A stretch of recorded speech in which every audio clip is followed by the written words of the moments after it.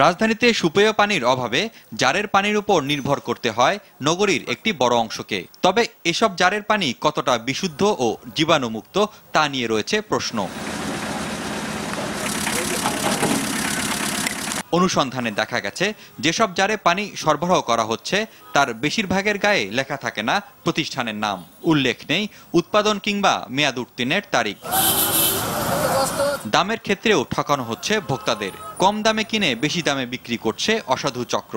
20 লিটারের একটি জার বিক্রি করা হচ্ছে 10 থেকে 80 টাকায়, ক্ষেত্র বিশেষে সেটা গিয়ে ঠেকে 100 টাকারও উপরে। পানিটা 12 টাকা করে আমাদের পাইকারি রেটে দিতেছে বসিলাটার কোম্পানি। আমরা দোকানে 30 টাকা করে দেই পানি, বাসা বাড়িতে আবার 50 টাকা 40 টাকা। বেশি মুনাফার লোভে বিভিন্ন এলাকার প্রভাবশালীরা সিন্ডিকেট করে বিশুদ্ধ পানি বিক্রির নামে প্রতারণা করে আসছে বলে জানান র্যাবের এই নির্বাহী ম্যাজিস্ট্রেট।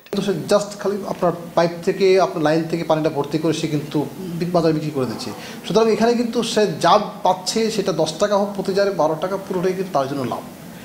অনেক বৈধ প্রতিষ্ঠান যারা আসলে সঠিকভাবে আসলে পানিটা তারা তৈরি করছেন, উৎপাদন করছেন বা বিশুদ্ধীকরণ করছেন, তারা অনেক সময় বিভিন্ন সিন্ডিকেটের কারণে অনেক সময় সঠিকভাবে সব জায়গায় পানি সরবরাহ করতে পারেন না।